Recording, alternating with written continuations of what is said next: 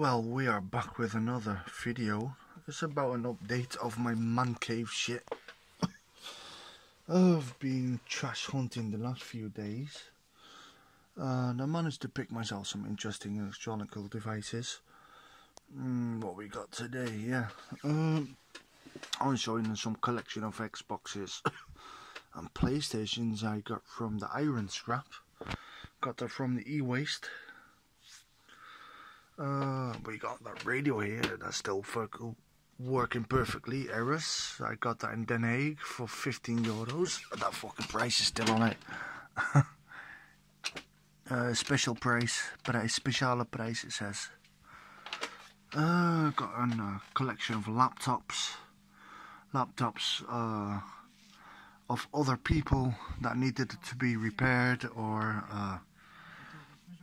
upgraded, so I do that for some cash. And I got some old vintage decks here. The Browns, got the other stuff here. I'll show you that in a bit. Yeah, I got some television stored. I cleaned it up in here though. It's a bit nicer to look at. Let's see. Been working on this computer. I found some weird thing. It's an Omega Store Center i2 times.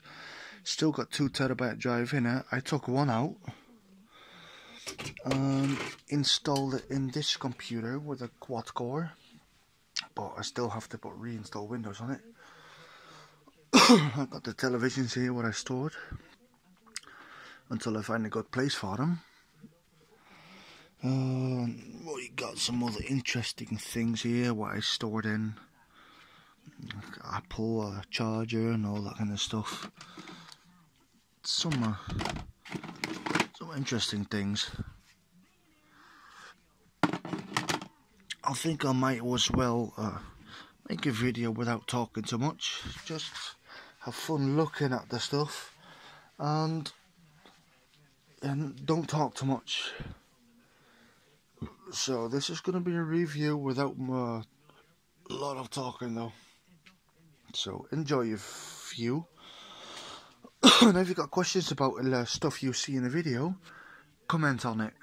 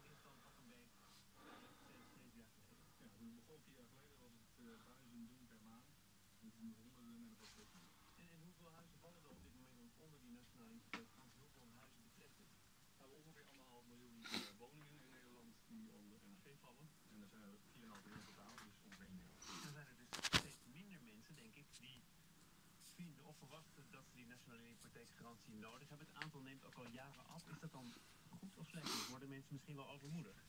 Nou ja, het is op zich geen goed of slecht nieuws als wij meer of minder verstrekken. Maar wat mensen die het nodig hebben, kan ik aanraden om een verzekering te nemen.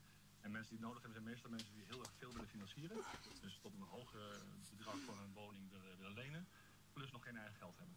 Maar goed, je kunt pas of alleen maar een hypotheekgarantie afsluiten, een nationale hypotheekgarantie afsluiten tot een bepaald bedrag, toch? Zeker, ja. Kom je snel van aanmerking.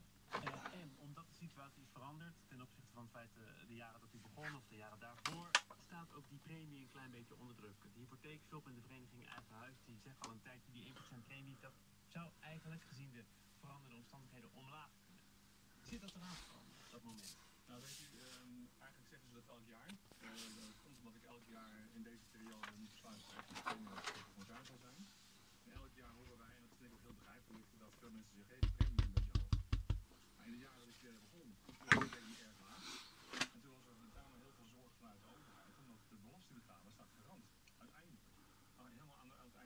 Mocht er iets misgaan, dan moet het ergens vandaan komen precies. en dan is de belasting. En dan ga ik aankloppen bij de minister van Financiën. Dan moet ik een lening afsluiten en moet ik de kosten betalen als het waar moet zijn. Maar tot de belastingbetaler staat gegarandeerd. Nou, om de eerste jaar gesproken over de verhoging van de premie. En dat vind ik heel begrijpelijk eigenlijk. Toen is de premie hoger en nu is opeens gaat het weer goed en dan is het hoog om de premie te verlagen. Dat is te voorkomen, dus moet ik even een pakken.